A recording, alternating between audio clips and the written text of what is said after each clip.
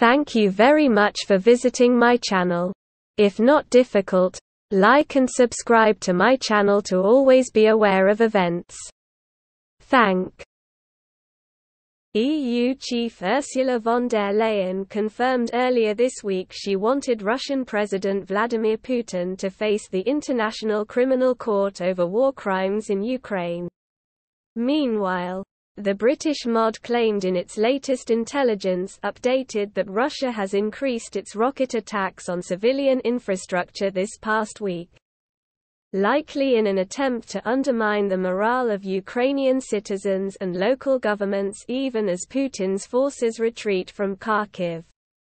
Russia has launched several thousand long-range missiles against Ukraine since 24 February 2022. However, in the last 7 days, Russia has likely extended the locations it is prepared to strike in an attempt to directly undermine the morale of the Ukrainian people and government. President Putin, however, denied that his forces had been routed in eastern Ukraine and yesterday claimed his troops were continuing to take territory in the Donbas while speaking at a Shanghai Cooperation Organization summit in Uzbekistan. In what were his first comments since his army collapsed and fled from the Kharkiv region of Ukraine last weekend. On Friday, Russia has increased its targeting of civilian infrastructure even where it probably perceives no immediate military effect, the update read. As it faces setbacks on the front lines. Our offensive operation in the Donbas is not stopping. They're moving forward. Not at a very fast pace, but they are gradually taking more and more territory, Putin said. A smiling Putin warned of a more serious response if the Ukrainian counterattacks continue to gain ground.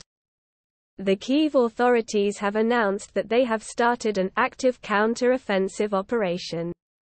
We'll see how it goes and how it ends, he said with a smirk in the Uzbek capital of Samarkand.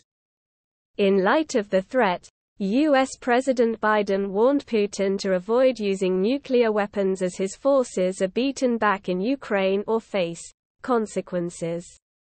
In a preview for this Sunday's 60 Minutes, interviewer Scott Pelley asked the president what words he would have for his Russian counterpart if he is considering using chemical or tactical nuclear weapons in the Ukraine. Biden responded, Don't. You will change the face of war unlike anything since World War II.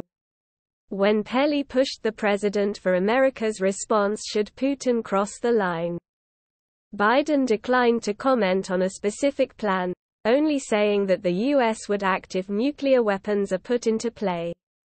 It'll be consequential, Biden said. Russia will become more of a pariah in the world than they ever have been. If you liked the video, please like and subscribe to my channel to stay up to date. Peace for everyone.